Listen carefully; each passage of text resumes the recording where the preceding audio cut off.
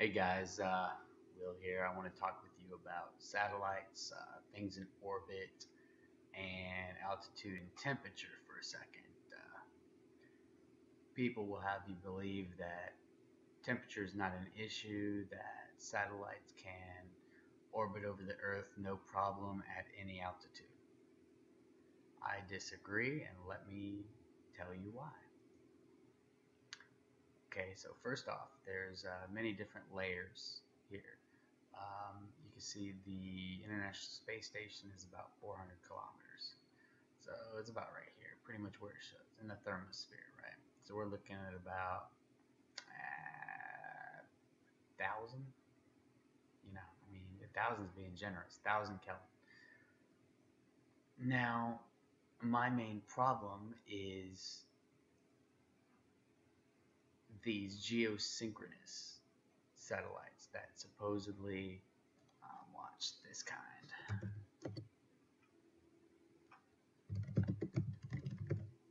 This kind right here, this kind that stays locked exactly over the Earth without moving. They say it's because it's in a perfect geosynchronous orbit. Now, one, do you see any other satellites here? There's supposedly thousands and thousands and thousands of other satellites in orbit. I don't see any. Now, how can this stay locked perfectly over this perfect spot? So, if you were sitting here on this land here, this satellite would be directly above you all the time. It would appear as a star in the sky when the sun shone on it, and you would see it all times. You'd be able to get good shots with the telescope. Now they say you can't because it's so far away. So how far exactly is it's geostationary? Now that's the only way to do it. Now they say geostationary is 36,000 kilometers. Huh. Well, we're looking at 400,000 and the temperature here. And so you're going to tell me these are flying at 36,000 and this is over 3,000 Kelvin? So temperature has to be a problem, right?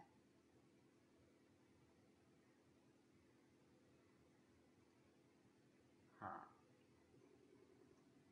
Well, I'm going to drag this down here for a second. You can see this is spaceplace.nasa, actual literal NASA. And so people will tell you that, oh, well, it's just because you're not high, and they say it's because you're not high, and it's, the temperature is fine, and there's no air there to dissipate there's no air there, so there's no heat. Well, let's talk about 36,000. I completely disagree because NASA says outer space is colder than North Pole in December, but it can also be hotter. On Earth, the air helps even out the temperature. There's no air in space. You can fry on one side while freezing on the other. For spacecraft, this spells big trouble. Now let me just say, we're not just talking about spacecraft. What are the pictures here? Oh, that's a little frozen satellite. Oh, that's a little satellite there. So they're talking about keeping things cozy in space. And look, they're talking about 3 little miniature satellites with heat control systems, which was a challenge for thermal engineers. Okay. If heat control is a challenge for thermal engineers, how do they put these very scientific, they're supposedly, weather related, and taking these videos and everything. I don't know how we get the videos back from 36,000 kilometers away, but they say that it's just not affected by that temperature. Well, metal melts at that temperature. And they say this was a big challenge for thermal engineers. So, how many geosynchronous or geosynchronous satellites are there? Because we must remember the geosynchronous are all at about 36,000 kilometers, 35 and a half. Well, let's look. Huh. 1995.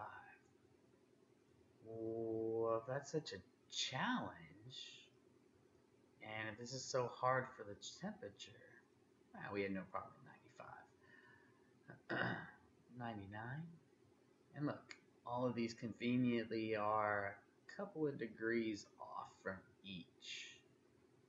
Yeah, because they couldn't be on the same longitude. Yeah, they would hit each other at the same latitude. Actually, this is determining longitude, so that's very bizarre.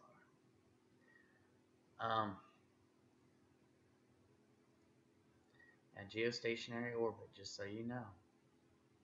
You see, it rotates around, and a bunch of these are rotating at the equator. And so they appear like they're not going to move from you. Just bizarre.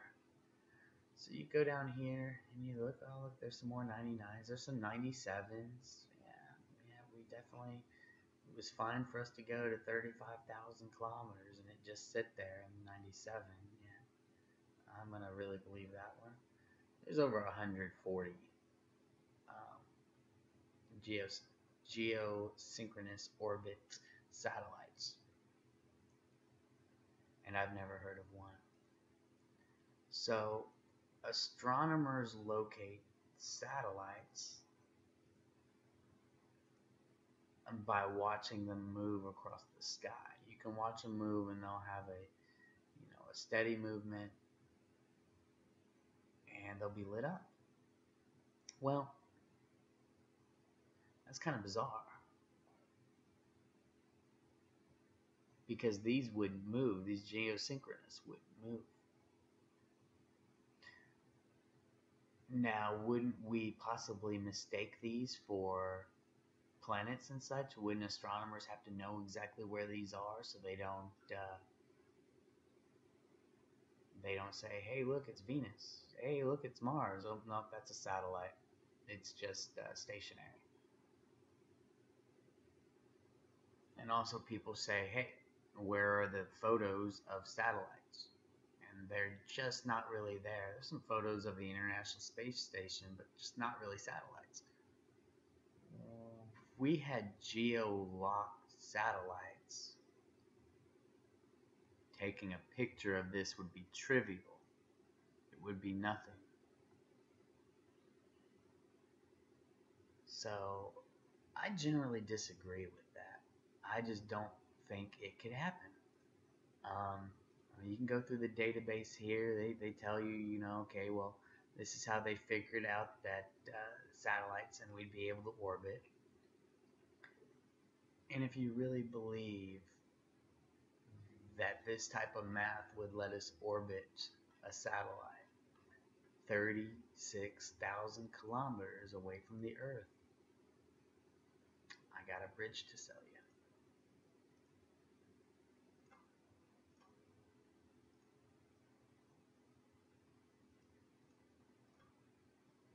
Okay, geostationary. They would have to be moving faster than that. If these are moving at the speed of the Earth, then that's saying GPS satellites are moving faster than the Earth.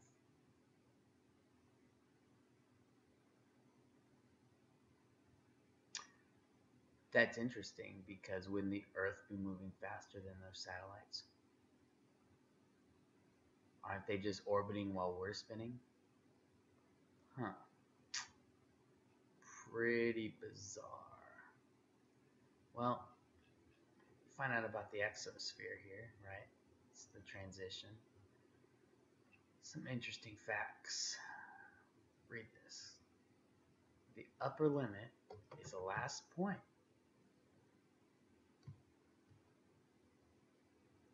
at which the Earth's gravity still has any influence on particles. Using this definition, the boundary could be as high as 120,000 miles, halfway to the moon.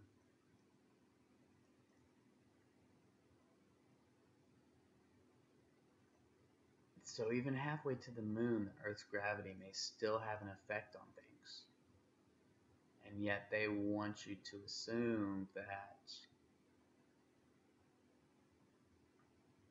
these are rotating perfectly locked with the Earth, while ones closer are not. How come you have to go so far away to get locked into the Earth?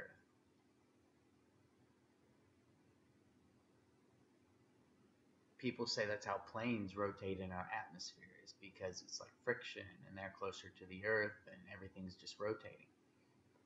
Well, if the exosphere is rotating also, wouldn't this apply to satellites? Or does this show that it does not apply to satellites? Thanks again, guys. I appreciate you looking through this with me. I just think, is there a likelihood that we have satellites out here floating perfectly with the same exact speed of the Earth? And I think no, we do not. Take care. Till another video. I enjoy you guys. Enjoy your comments. Thanks.